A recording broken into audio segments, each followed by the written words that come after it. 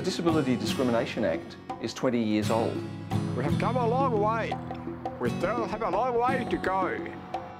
We want to show you how it's changed the lives of Australians with disability. We kept fighting and fighting and fighting, and everyone kept saying no, but I was very stubborn. He's not asking for anything special, anything different or anything better than anyone else. They stated that taking on a student such as myself would have caused unjustifiable hardship for the school. You know, we're putting our daughter into a situation where her whole medical condition is just going to be dissected. When they've got a serious mental illness, the grief lasts on and on, forever. So I thought, blow it. When I get home, I'm going to ring council and see if I can do something about it. Laws don't, on their own, change attitudes and change approaches.